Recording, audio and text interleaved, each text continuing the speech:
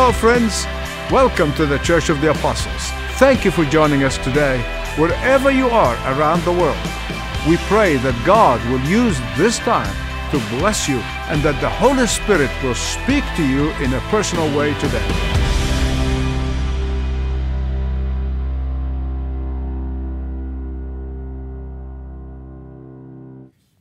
Back in the 80s, when we used to read newspapers,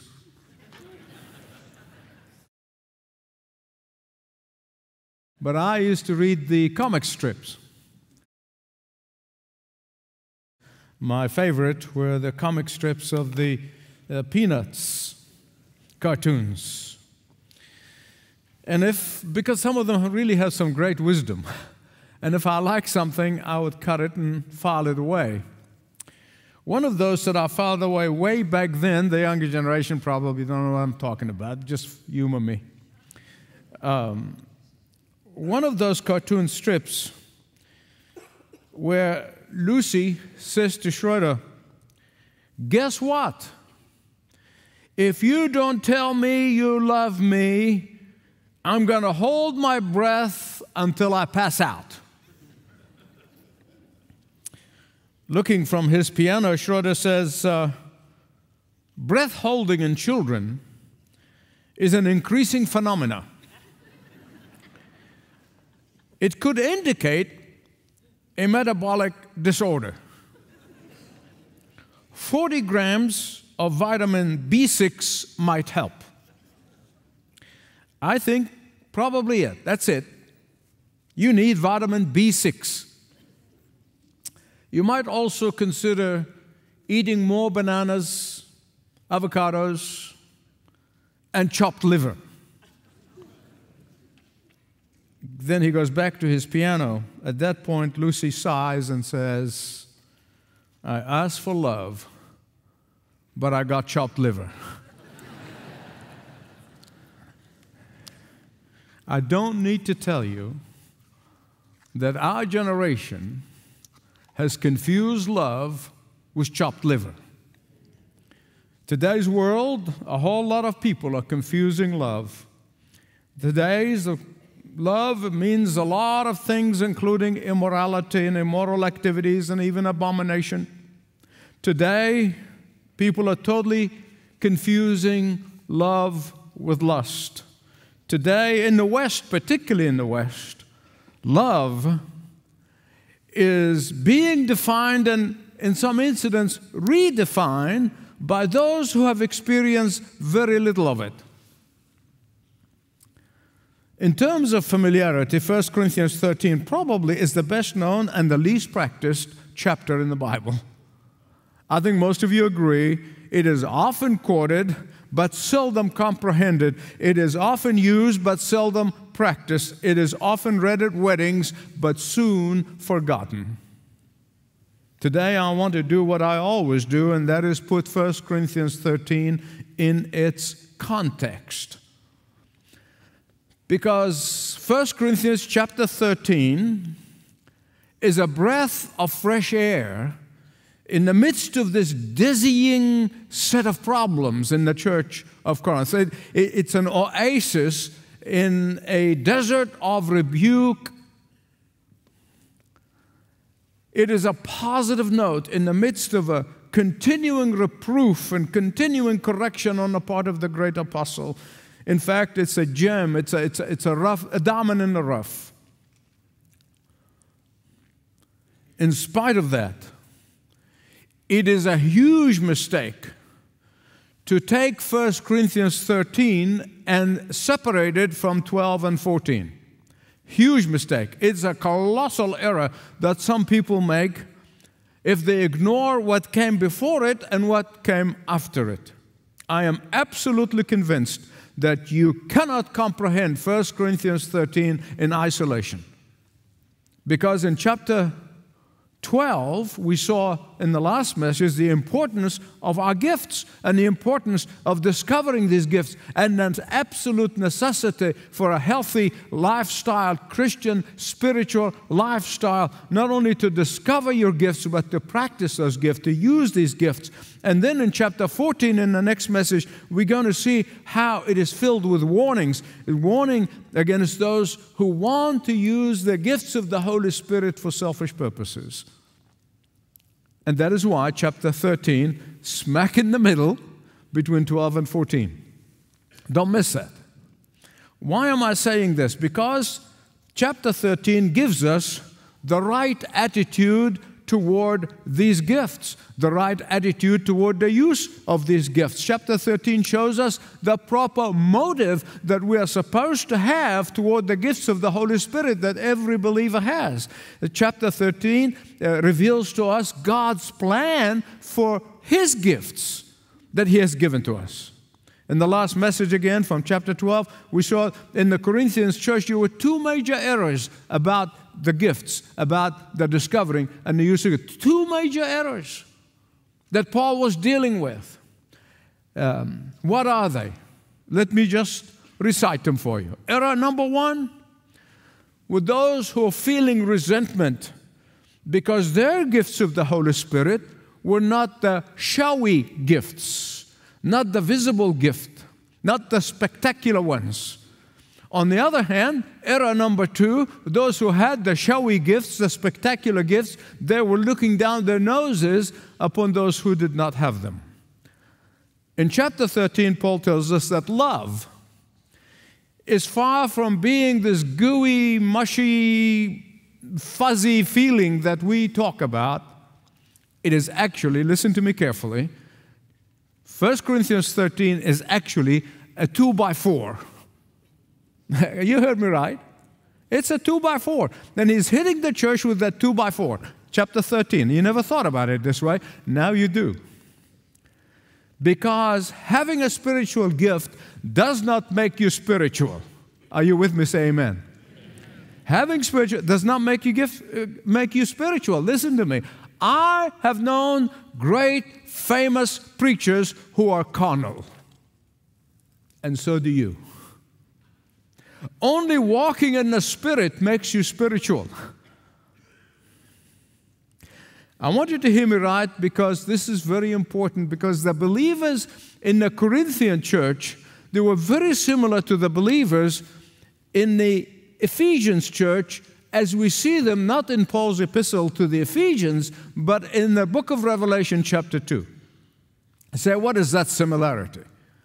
Well, they have lost their first love for Christ. They were running on empty. They've lost their first love for Christ, but they were maintaining the program. They lost their first love for Christ, but they were revving the engine of the church. They lost their first love, but they kept the machine running. They lost their first love, but they maintained the outward facade of activities. God forbid that this ever happened in this church. And the reason they lost their first love is because they moved from the source of love. They got so bogged down in their self-interest, they got so bogged down that they've forgotten whose church it is.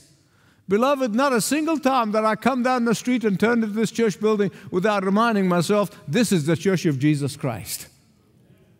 A major part of the problem in the Corinthian church, as it is the problem in so many churches today, is that they think love is just a nice feeling. Love is just warm affection. That love is just romantic desires. Now, don't get me wrong. There is nothing wrong with these things. They may be a manifestation of the true love. They may be an expression of the true love, but they're not really the true love. These are not the true love that the Bible tells us about here. The agape, or agape as some pronounce it, is not that self-seeking love. Agape demands something of us to give of us. We often say, oh, I'll die for you. How is that? Talk is cheap. Show me how you die. Talk is cheap. Let me see if you can die to your opinion. Let me see if you can die to your ideas. Let me see if you can die to your possessions. Let me see if you can die to your feelings. Again, and a man in a movie says to a woman, baby, you're beautiful and I love you. They always confuse, I love you. Oh, but would you still love me if I cease to be beautiful? I want to ask that question. Would you still love me? Or if the woman says to the man, you're strong and you're dependable and I love you, but would you still love me? When I have no job, I have no money, and my body is racked with pain in the bed, will you still love me? Sometimes it's really easier to die for someone than to live for someone. It is easier to die for Christ than to live for Christ, because living for Christ means you're daily dying. That's what it means. I ask myself the question often ask myself that question. Do I love that person enough that when I see that person in sin or sinning or a sin in their life, can I come alongside of them and lovingly help them to repent and turn to the Lord? That is true love. Hear me right. Agape has no room for pride, arrogance, or self-promotion. In John chapter 13, the Bible said when Jesus loved his disciple, he loved them to the end. Or another translation, he loved them to perfection. He loved them to completeness. Here's what I have learned through the years from many painful experiences. I won't bore you with them. I have discovered that lovelessness is the root of disobedience to God. Seldom do you read in the Gospels about Jesus saying to the disciples, I love you guys, I love you guys, I love you guys, which we do, and that's fine, but you know what? They knew. They felt it. They've experienced it. He didn't have to keep repeating it to them. Okay, now, after this short introduction, I get to the text. But I want you to fasten your seatbelt because I'm going to move fast. You ready? All right, verse 1. If I am the most eloquent speaker in the world, but incapable of loving, I am making a whole bunch of noises. That's really what rough translation. In fact, I'm going to give you a lot of rough translations, but you'll get the meaning. You might be a person with silver tongue who sway millions of people, but without true biblical love, it's a bunch of noise. The Corinthians were clamoring for the gift of tongues. They all want to speak in tongues. They want to speak in tongues. Of all the gifts of the Spirit, we'll see in the next message, they want that one. Why? Paul said, I speak even more than all of you. But even if I speak all of the languages that is known to the world, and I don't have love, I'm a windbag. Verse 2. To proclaim the word of God without love will have no lasting or eternal impact. Oh, people might say, oh, look at him. Isn't he awesome? Only God is awesome. Oh, look at her. Isn't she wonderful? No. God says, that's a bunch of hot air.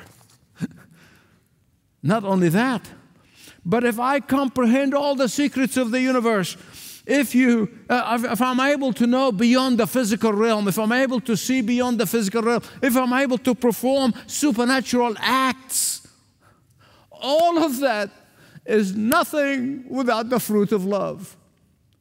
Beloved, you know and I know that knowledge without agape produces spiritual snobbery, cockiness. And I pray to God you don't misunderstand me. Spiritual knowledge is wonderful. It really is. It is absolutely beyond description. Spiritual knowledge is a beautiful gift, and I thank God for it. Spiritual knowledge can be a blessing and fruit-filled in the work of God, but only if it is ministered in love. Even if I'm a great man of faith, which I'm not, who I can trust God for supernatural miracles, supernatural intervention, which I believe He has given me that to do on behalf of others, never on behalf of myself. This means nothing if it is not exercised in love. Jonah was a great prophet. Oh, he was a great prophet in the Old Testament. He experienced one of the greatest, if not the greatest, revival known to man. It is absolutely amazing that he had total faith, complete faith, that if the word of God is preached to the pagan Ninevites, they will repent and they will believe. He knew that he believed that by faith. Oh, but Jonah did not have love for the Ninevites. Remember what I said earlier. Lovelessness leads to disobedience. And you read at the end of Jonah's life, sat under a tree, feeling sorry for himself, for his success in the work of God. Lovelessness is the source of disobedience. Verse 3, eloquence, tongues, prophecy, spiritual knowledge, and even faith.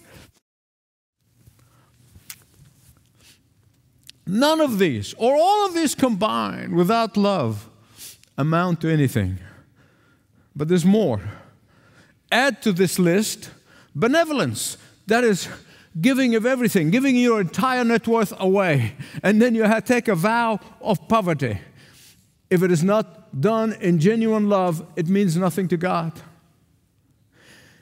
It is not only giving away of your possessions, all of them.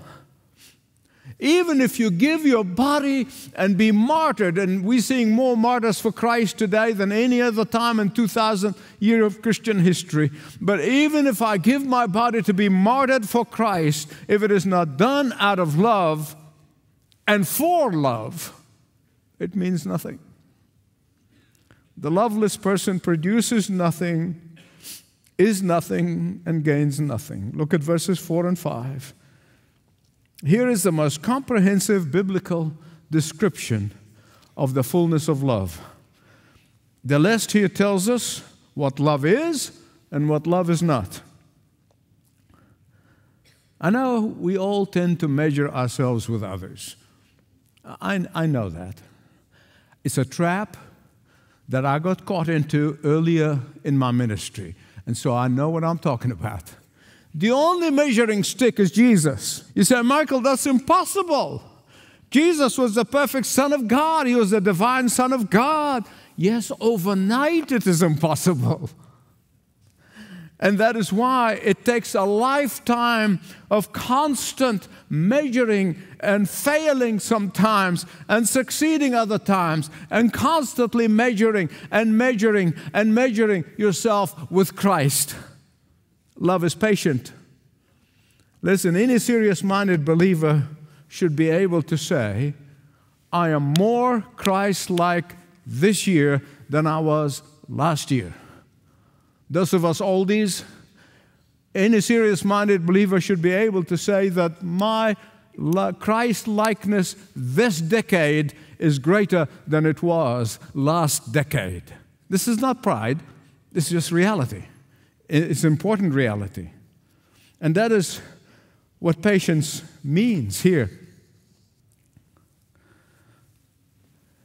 Someone who wronged you, listen carefully, someone who wronged you and wounded you deeply, and it is within your power to retaliate, but you don't. Now, I can testify on the subject of patience. I've written it in my books. Patient here means never to retaliate when a person wrongs you personally. Listen, I'm going to make the distinction here. It's very important. See, in the Greek world to which Paul is writing, this is crazy talk. It is absolute crazy to say you don't retaliate. What do you mean? Because revenge in the Greek culture was a virtue. But Christ-likeness says, let God do it. He does a far better job than you can ever do or hope to do. Love is kind. You know, beloved, let me tell you, kindness has a laboratory. And the greatest laboratory for kindness is in the home. If it fails in the home, it's not going to succeed anywhere else. Love is not jealous. Shakespeare called jealousy the green sickness, the sorrows of fools. And here's something I believe that can help us along the way. I often remind myself, always somebody's better than me. There's always a better preacher. There's always a better doctor. There's always a better lawyer. There's always a better salesman. There's always somebody better than you. And when love sees someone more popular, successful, beautiful, talented, love says, more power to them. More power to them. Let me tell you something else that is so devastating about jealousy. Really more accurate, the word envy, but it is not only want what somebody else has, but often this disease wants the other person to suffer ill. You know what I'm talking about? Hear me out, please. Jealousy is not a harmless, moderate sin. It is not. And I've seen it in churches. I've seen it among pastors. Jealousy is devastating.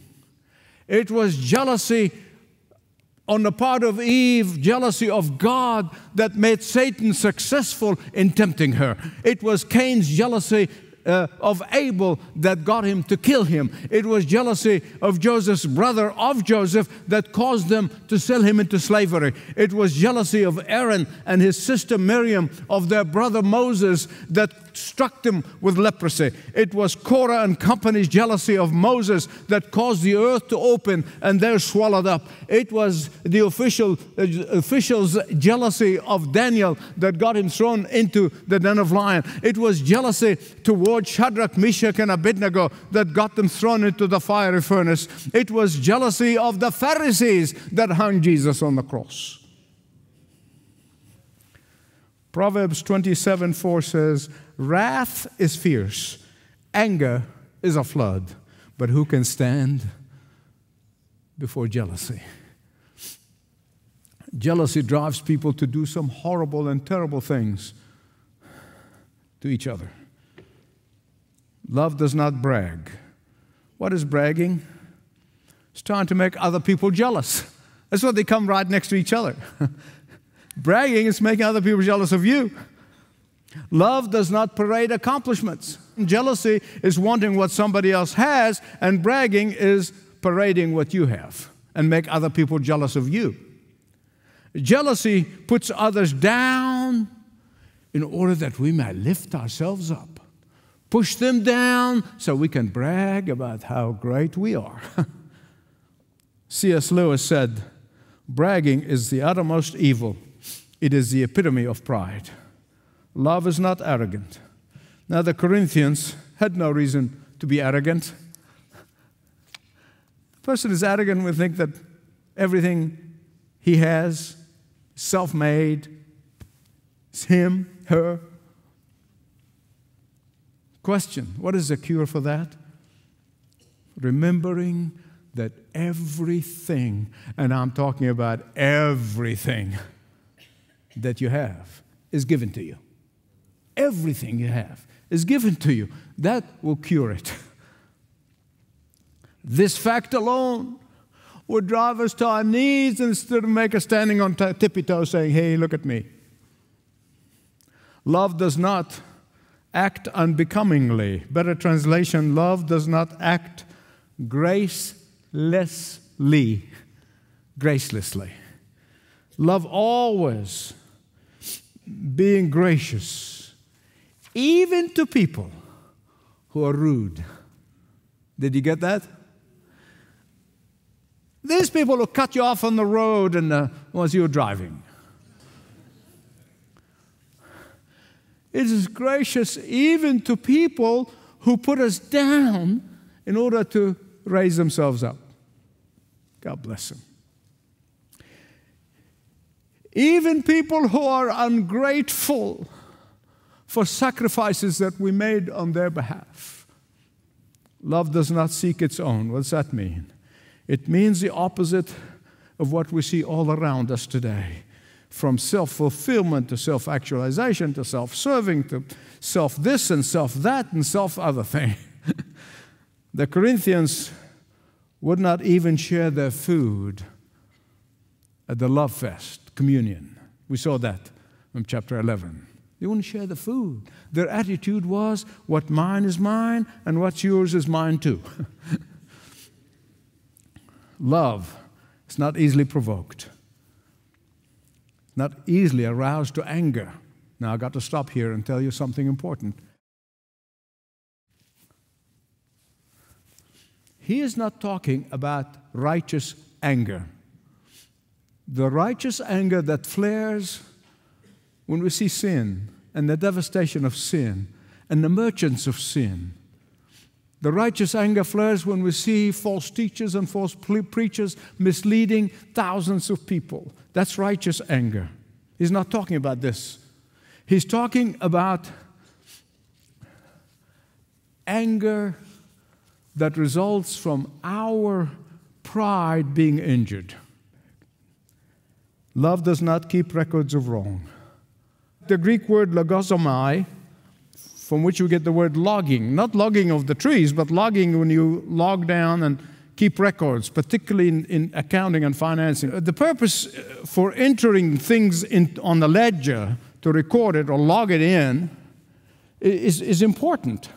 You have a permanent record of it so you can go back to it. Listen carefully, please.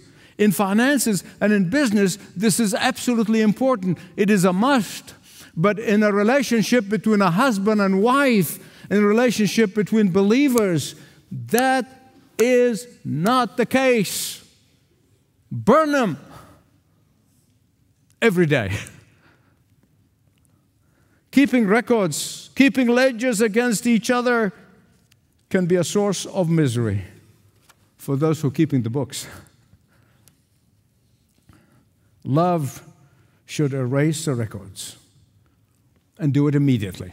Don't wait a month or two or a year or two. It will get bigger. So get rid of it right away. Bring it to the foot of the cross. Present it under the blood of Jesus Christ. Love does not rejoice in unrighteousness. Now, beloved, it's not an accident that the next description of love is that it rejoices in the truth. See, the Holy Spirit was not just throwing some words out there. No. These are logically organized words by the Creator of the world, the Spirit of God. Because false teachers and preachers can say, well, don't keep record of wrong. Yeah, forgive. The other side of it is rejoicing in the truth. Because without rejoicing in the truth, you will not have power inside of you to be able to forgive and let go of the ledgers. Because love does not accommodate to falsehood. No.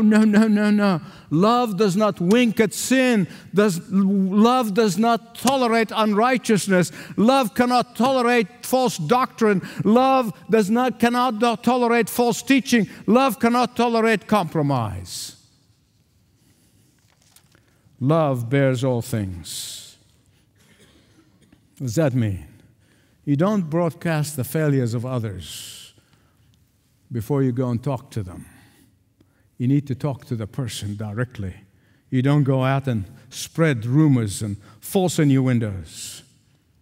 Deal with them one-on-one. Love believes all things. It's not suspicious or cynical. Love hopes all things. Even when faith is weak, love holds on to hope. Love doesn't see a person's failure to be a final or permanent. Always hopes that God is going to do His work in him or in her. Always hope. That's why believing members of this church who've ever talked to me, they will tell you this. I have said to many people on one-on-one, individually, and you've heard me from this pulpit, when you have an unbelieving member of your family, don't ever, ever, ever, ever, ever, ever give up praying for them. Love endures all things. This actually is a military term. And it comes from the fact that if during war, when an army comes and found a strategic position like a hill or a mountain, you hold on to it and you fight and you stand your ground and you never give up. It's very important. Hold on to it. Love stands against overwhelming opposition. Love refuses to stop being, believing, and hoping, and enduring. Love never stops loving. Why? Verses 8 to 13 tells you why. Because in heaven there will be no need for faith or hope. Why do we need faith in heaven? We have faith now because we can't see God. But in heaven, we'll be seeing Jesus face to face. We will see Him on the throne being glorified and praised and adored and worshiped. No need for faith or hope because we hope in Christ because we can't see Him. But there will be no need for spiritual gifts because we will have the fullness of the Spirit. And yet love is forever the very air that we're going to breathe in heaven. Amen. Give God glory. Why? Because God is love. I want to tell you two concluding stories. The first story took place in the days when Oliver Cromwell was reigning as the Lord Protector of England. A young soldier was sentenced to death. His beloved fiancée appealed to Cromwell, please commute his death sentence. He wouldn't do it. He wouldn't do it. It was decided that the young man will be executed when the curfew bell sounded. And when the sexton, that's the caretaker in the English language, in the English churches, called sexton. And the sexton came to ring the bell. He held onto that rope. The bell wouldn't ring. Try it again. The bell wouldn't ring. This never happened before. This is a huge bell, the big clapper. But it wouldn't ring. And finally, they went up on the belfry, and they found that the beloved fiancée of this young soldier wrapped her body around the clapper. Around the clapper. So every time they pulled the rope, the bell wouldn't ring. Every time they pulled the rope, the bell wouldn't ring.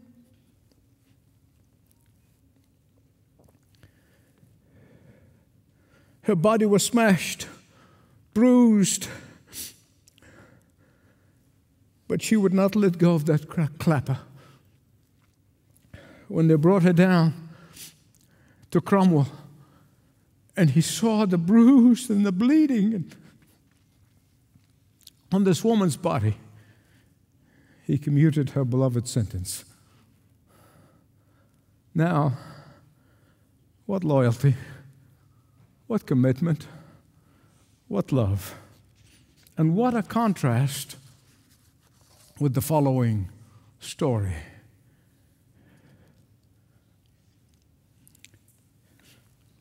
A great theologian, pastor, preacher, hymn writers by the name of George Matheson. He began to notice his eyesight is somewhat fuzzy, so he decided to go to the doctor to check his eyesight. And the doctor said, "George, I have bad news for you. You're going to lose your eyesight." He was absolutely torn on the inside, not for his sake, but of his fiancée, whom he loved so dearly. He loved her genuinely, with every genuine love. He couldn't even see life without her.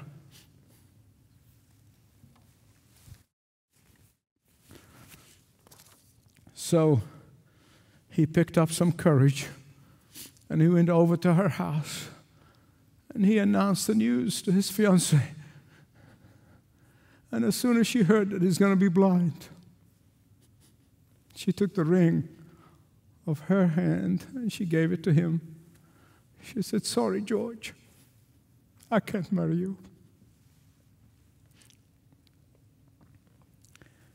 For the next several months, George Matheson was in deep, deep emotional pain.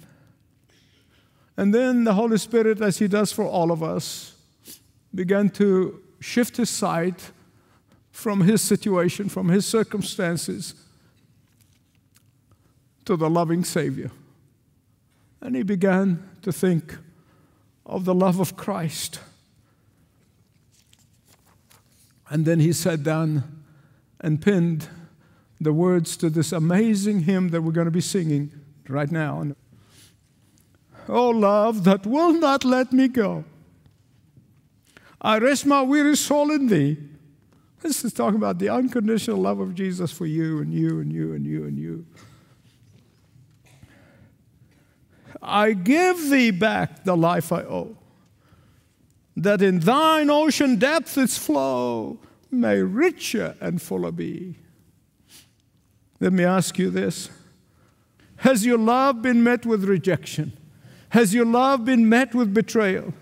Has your love been met with indifference? Has your love been met with anger? Has your love been met with hatred? Has your love been met by selfishness and jealousy and resentment? Don't stop loving, for love endures forever. Say it with me. For love endures forever.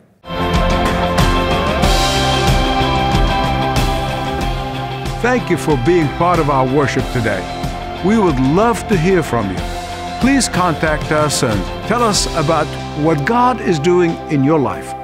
If you are in the Atlanta area, we hope that you can visit us in person. I'd love to shake your hands. May God bless you today and throughout the week.